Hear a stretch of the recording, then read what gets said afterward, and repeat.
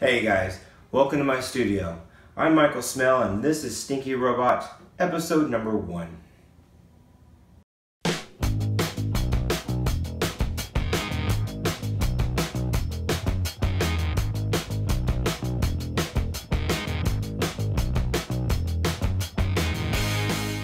I've been wanting to shoot a YouTube video for a very long time now and start my own channel. And today I have finally done it and launched this video, which is video episode number 1. I've got this channel up and going and I plan on shooting an episode almost every single week, if not twice a week. I plan on mainly focusing on sketches and conceptual ideas for my larger pieces. Let's do this. Let's get down, let's draw our first robot. Let's start episode number 1 off right, and here we go. Let's draw.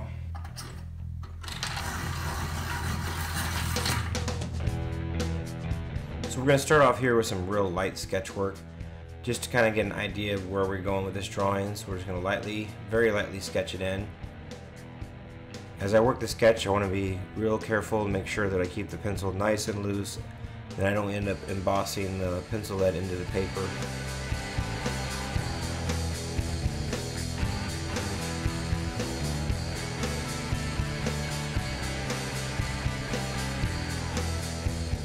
Here I'm getting pretty happy with where the basic pencil outline has taken me. At this point, I'm not being overly concerned with doing an extreme amount of detail work, just enough to get a general idea of where the sketch is going to progress. Next, I'll start outlining the drawing in pen and ink. Now you notice I do have quite a few pens here of varying line weights. It's not necessary that you use more than one pen. It's just something I like to do within my drawings, although most of this pen work will be covered up with acrylic inks once we get to that phase, and very little will show.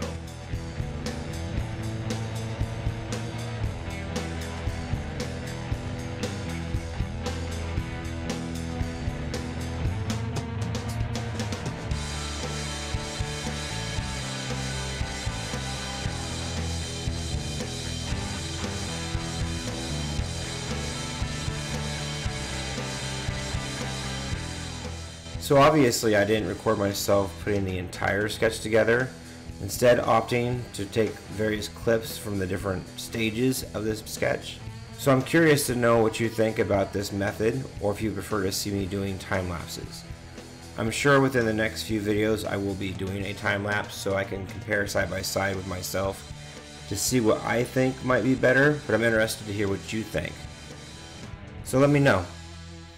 Now we're almost done with the pen and ink portion of this drawing, so I'm going to quickly go in here and do some cross hatching just to define some shadows. Again, this is all going to get covered up, at least most of it, when I go over with acrylic inks, so I'm not too worried about it getting perfect. Just a basic guide to where my shadows are going to be.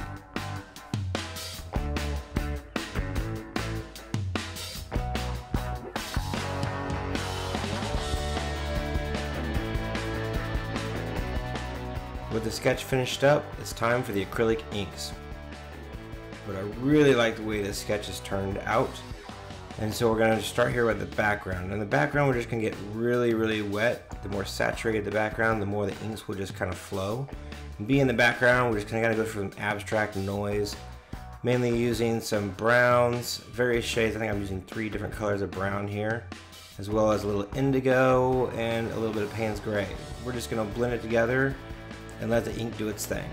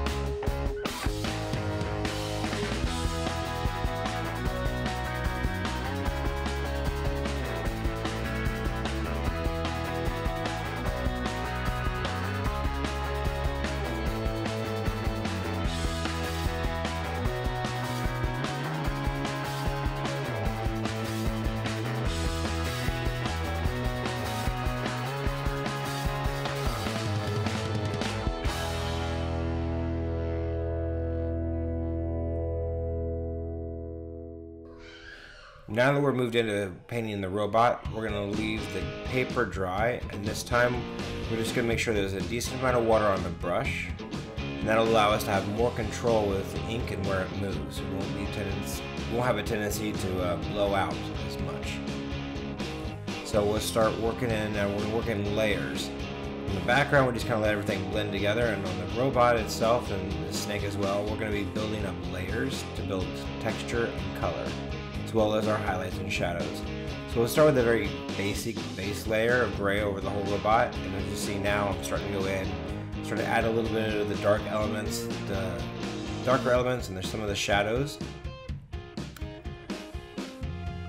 And as I get all those blended in where I want them, I'll eventually start moving into doing a second layer on the robot. I'll be using a little bit of gray with white and gray mixed with Payne's gray as well, so I can get those lights and shadows. And after I'm happy with the second and third layer, then eventually I'll come in and I'll do all my highlights and my shadows and really make the robot pop.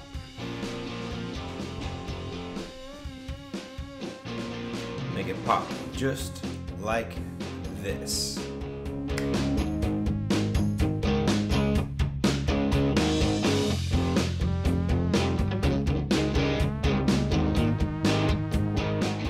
Now you can see I'm putting some white highlights in there. This is something very important. Remember, the white is very translucent. So although you see me putting one white highlight layer in there, in reality I'm putting 3, 4, sometimes 5.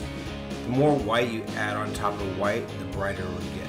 And every time the ink dries, it settles back down, allowing you to see a lot of that underlayer shine through. So the brighter white you want, the more layers you are going to have to do to create that effect.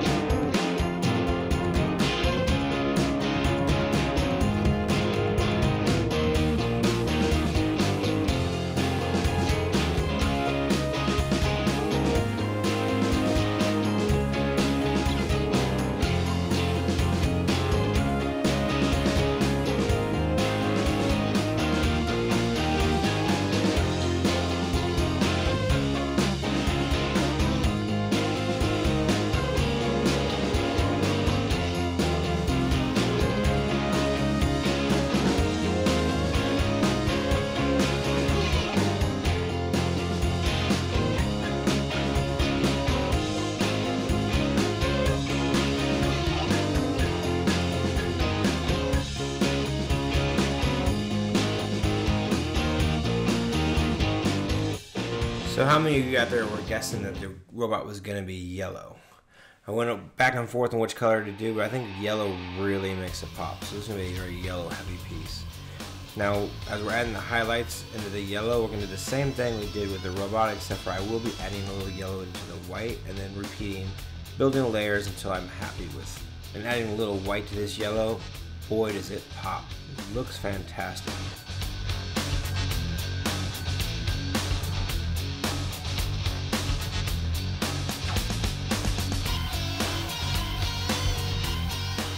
So here's an important thing, you saw me do a little cleanup there. Whenever you go over just a little bit color outside the lines, you get a little color in the wrong location, it's really easy to get rid of. All you need to do is just take a wet brush with no ink on it and just wipe it clean with water. It'll just pull it right back off. As long as the ink that you want to stay is dry, it'll stay, and the ink is still wet, the water will just wipe it right off. Really easy to clean up, really easy to fix your mistakes. You also see me occasionally touch it with my finger. If I get a little too much water in a spot, I can either dab it with a towel or I can dab it with my finger. So a lot of times I'll just dab it with my finger and that'll take care of it right there. In keeping with the yellow theme, I've decided to go ahead and use yellow for the snake's underbelly as well. In the robot we used Indian yellow, and so in the underbelly of the snake I'm going to be using brilliant yellow. So a different shade of yellow should give it a slightly different effect, but keep it right there in that same color palette family. I'm not 100% sure what color the body of the snake is going to be just yet, but I'm assuming since I have a lot of orange, yellows, and a little bit of reds, we're probably going to stick with blues and greens and just stay right there opposite of the color wheel. That should make it a brilliant piece and really make it all pop and come together.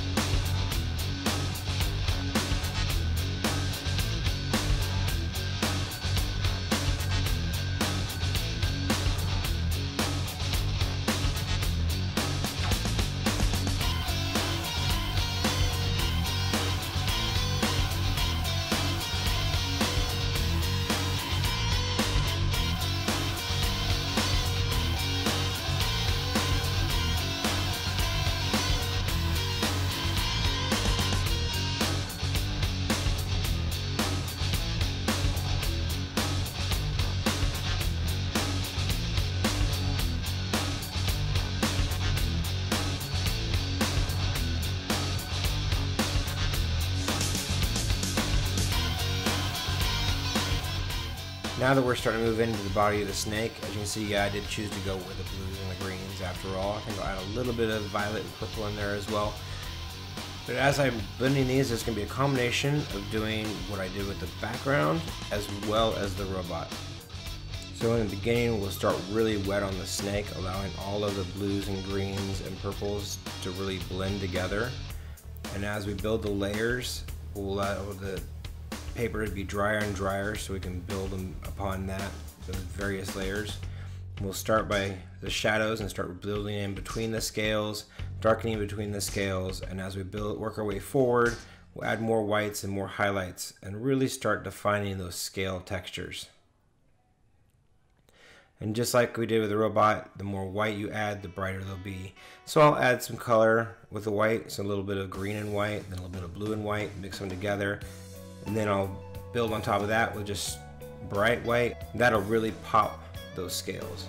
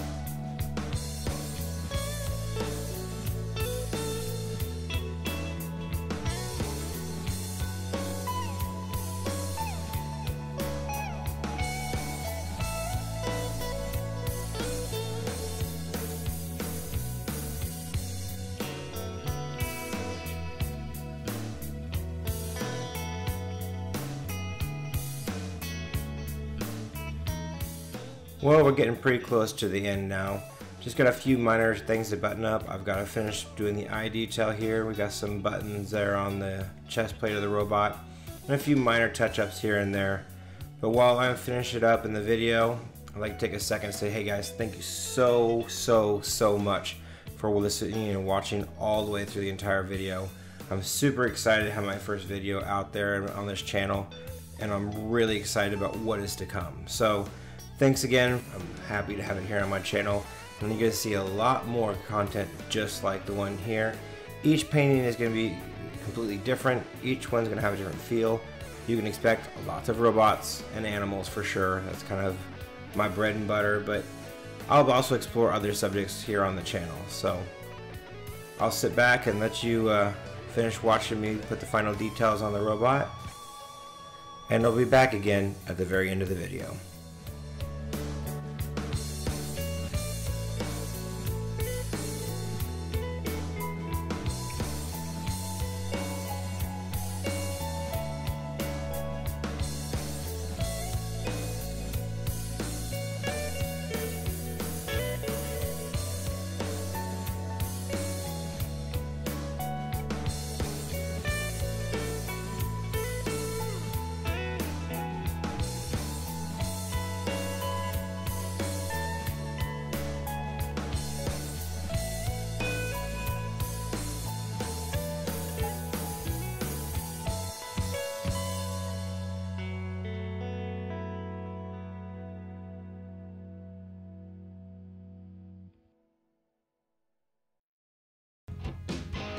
Well, there you have it.